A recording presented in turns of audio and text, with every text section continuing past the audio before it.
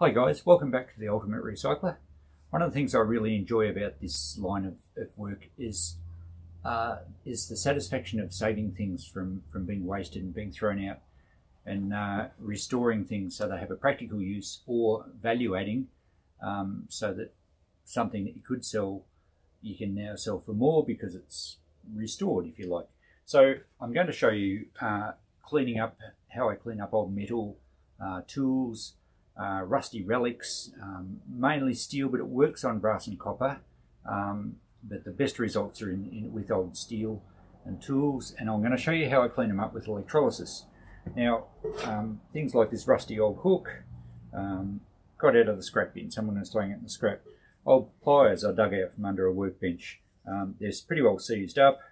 There's probably a brand on them, but rather than throwing them out or throwing them in the scrap metal, we should be able to bring those back to life. So stay tuned after this, and I'll show you how to set up inexpensively an electrolysis tank that you can use at home to clean up and restore items.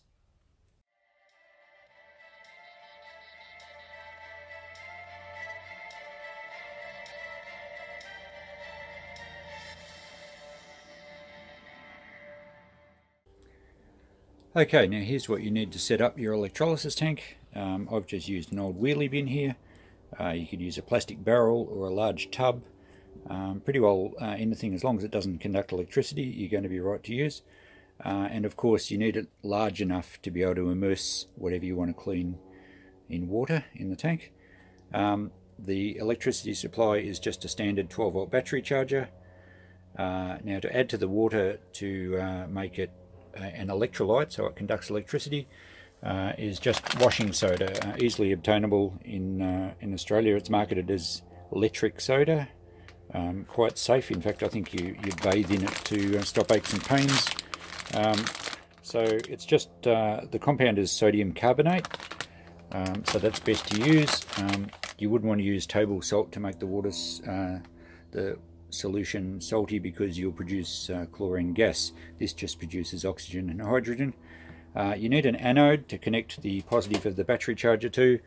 And in this case here, I have a nice bit of old bit of steel. Looks like it was a bracket from a shed. So we'll show you how to set that up shortly, and that's all you need. So I'll get it set up and I'll show you how it all goes. Okay, first thing is to add your electric soda. I usually put about 3 spoonfuls in, 3 to 4. It's not an exact science, so I don't think it makes a lot of difference whether you have heaps more. It's probably just wasting it. As long as the water becomes a salty solution, then it will conduct fine. Next thing is to hang our iron, a piece of steel, on a hook. I certainly recommend using just plain iron or steel. People have used stainless steel, and I used to use it initially, but apparently that produces chromium ions in the water, and it's actually supposed to be a carcinogenic solution, so obviously we want to be safe, so there's no issues with iron in the water. So I'll hang that in there, and I'll grab the hose and fill it up, and we'll dissolve the sodium carbonate. Okay, while the tank's filling, let's have a better look at these pliers. They came out of an old shed. They were under the bench in the dirt. They're quite rusty. I can't see any brands on them. I think they're reasonably old ones. They're certainly not modern things. They do move, but they're quite seized. So we'll give these a bit of a test clean as part of this clip, and we'll show you how they finish up at the end. Alright, the bin's full, or at least it's full up to the level I wanted it. You'll see the piece of steel we have in the side there.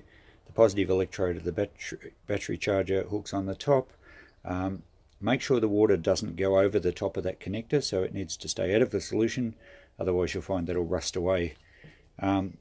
The anode will corrode, and it's a sacrificial anode, so it'll gradually eat away, and the water will end up quite mucky fairly quickly, so you will need to clean it out if you're doing lots of pieces of cleaning up.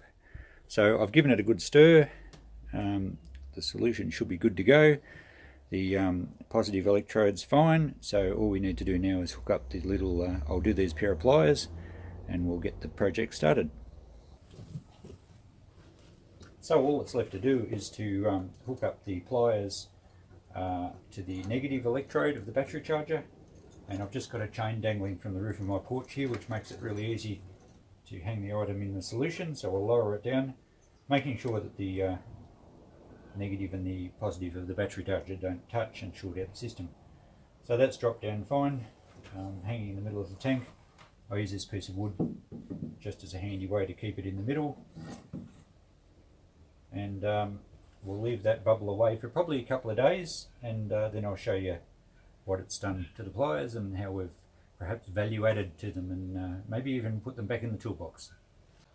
Okay, things are happening, but not quite right yet. So you can see from the anode we've got little bubbles around the edge of it where it surfaces, and that's good.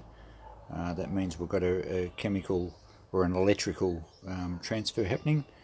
But however, if we look at the pliers, we'll see that there's lots of bubbles coming off the clip, but none actually off the pliers. So what that means is we don't have a good connection. So I'll take them out and I'll just give perhaps a little bit of a gentle file in one spot so they connect. Of course, the problem with cleaning rusty metal is that the rust does inhibit a good connection, so you just need to be careful of that. I'll fix this up and we'll have another look once it's working properly. Okay, it's about 12 hours later, and I did fix the connection on the pliers, and so you'll see the water's quite a lot more grimy than what it was yesterday.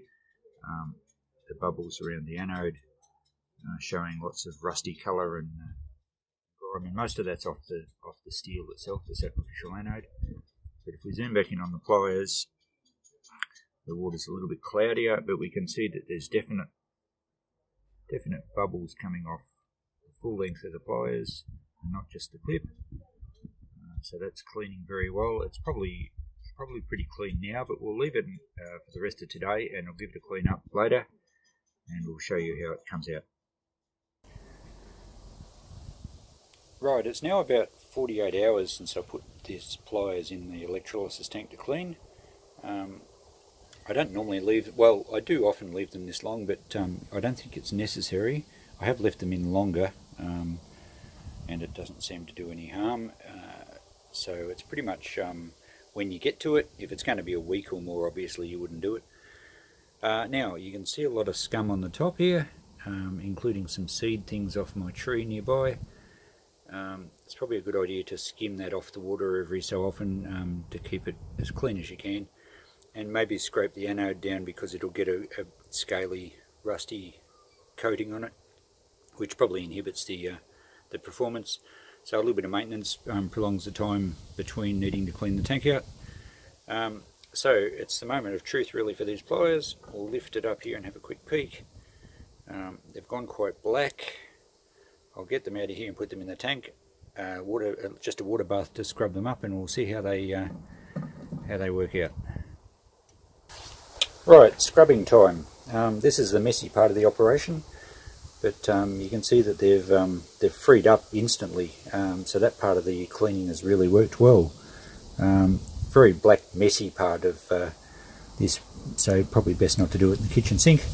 But we'll give these a scrub up. So a little bit of a rub here shows instantly that that's smooth and clean and really nice patina. So it takes the rusty shale off very quickly. So I'll finish cleaning them up and we'll have another look at the end. So cleaning complete. There's the pliers, beautifully smooth to use. They actually just drop. So certainly restored the pivot point. I couldn't find any brands on them. I suspect they may be English. There is an M stamped there, and on the other side it looks like an O, so possibly original owner's initials. I don't think it's a company mark. But many times I've cleaned up tools that I haven't been able to see any branding to find that they are branded, and sometimes even the Department of Defence Broad Arrow. So it certainly makes something that probably would have been chucked in the scrap by many people into saleable or at least very usable pliers. Now these ones, I'm not sure if you can see there, but the teeth in the jaws are all quite good. The electrolysis does pull all the rust out of all the little bits. Cleaning up, as you saw, was just the stainless steel wool. Sometimes I use a wire brush to get in awkward spots, but it does clean up very well, and the finished product is much better than you saw at the start of this clip. Okay, just before I finish up, these pliers being a useful item, they'll probably go back in the toolbox, or at least sell to someone else that puts them in their toolbox. I'd probably just give them a bit of a spray with a spray lube of some sort. Inox is quite a good one. It just lubricates and protects and stops the item rusting. And pretty well there, your project's finished with those. A couple of other items I've done just recently, just to show you. A nice little cast iron bottle opener. I found that while fossicking amongst some dirt, so it's brought that up very well. Great little collectible. Another one too, another tiny little thing found recently, was this cute little brass tap. Just to show you, it does bring brass up nicely. This could actually be bronze or gunmetal or something. It's got quite a pinkish tone to it. And it's brought that back up really well. Great little collectible item. And another item I found recently that was very rusty, and you could barely read that section, and now of course we can. It's a Robert Sorby Sheffield Kangaroo brand warranted cast steel. It's an adze head, quite collectible, has cleaned up really well, as you can see, and it's made quite a nice item from something that was not that desirable initially. I've got $55 on it. Previously you probably wouldn't have given me 10 for it, so a little bit of effort can really value add on some of these things. Now with these, the adze head and a few of these others, rather than oiling them, I tend to use just a clear lacquer. It just leaves a nice patina and they won't rust further. So for a collectible item, that's the way I go. Anyway, I hope you got something out of this. Feel free to ask any questions if you need some clarification on the process.